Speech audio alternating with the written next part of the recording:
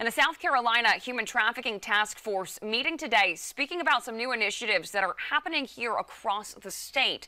In this three-phase plan, officials say we're currently in the second phase of the Travel Watch SC initiative. The program started in January and they're in 3 major airports across the state. Now, the second phase involves putting decals on commercial trucks, and that allows victims to contact the human trafficking hotline.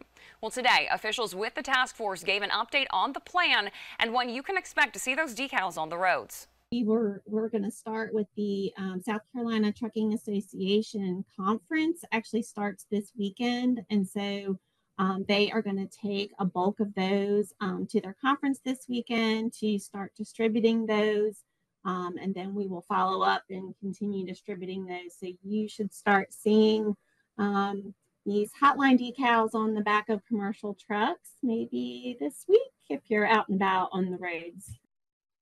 And the third and final phase is public transportation, and that will impact people who ride public buses.